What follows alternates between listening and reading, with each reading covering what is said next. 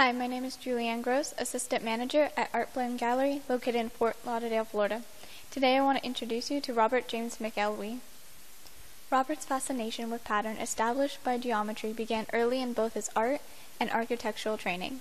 Books on dynamic, symmetry, and hidden lines of organization reinforced this fascination early in architecture school.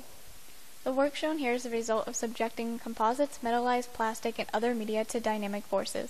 The effects are chaotic, spontaneously ordered fractures, tracks, and marks that reveal new patterns of organization. To learn more, go to artblend.com.